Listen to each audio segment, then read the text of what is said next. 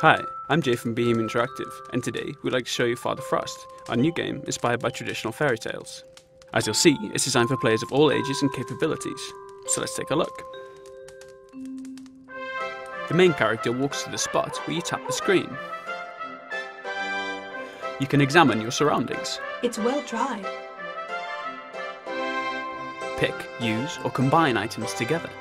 I should rekindle the fire, so Father is not cold. And talk with other characters. What do you need, my darling? The game is fully voiced, so it can even be played by kids who haven't yet learned to read. Also, you don't have to search through each screen for interactive items or spots. A simple gesture will reveal them all. To play through this extensive game, all you need is just a little bit of thinking. She's sleeping and sucking on the lollipop. So, what more can you expect? Well, a whole lot of fun, and as it's a true fairy tale, some really unique dialogue too. Blossom. You are blooming, aren't you? I'm a stump called Stumpy.